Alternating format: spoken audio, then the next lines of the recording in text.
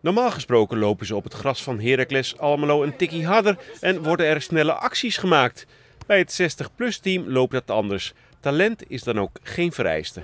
Zit er een beetje talent tussen? Ja, vind ik wel. Ja. Je kan wel zien dat er een aantal vroeger hebben gevoetbald. Maar gaat het daar ook om, omdat ze kunnen voetballen? Nee, totaal niet. Het gaat om het sociale aspect uiteraard en dat ze in beweging zijn.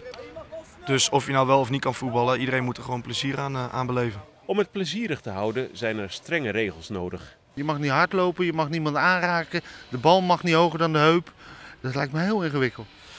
Ja, het is even in het begin wennen, zeker als je vroeger hebt gevoetbald. Maar het is ook, we willen gewoon een veilig klimaat creëren. Maar het komt nu wat meer aan op rustig dribbelen en pasen van de bal in plaats van alleen maar acties maken. Waarom doe je mee? Om beweging.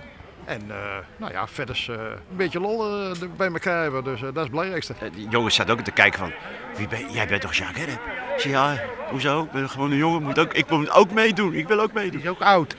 Die is ook wel oud. Ja, wat is nou tegenwoordig oud, man? Als je ziet wat de aanmeldingen allemaal zijn.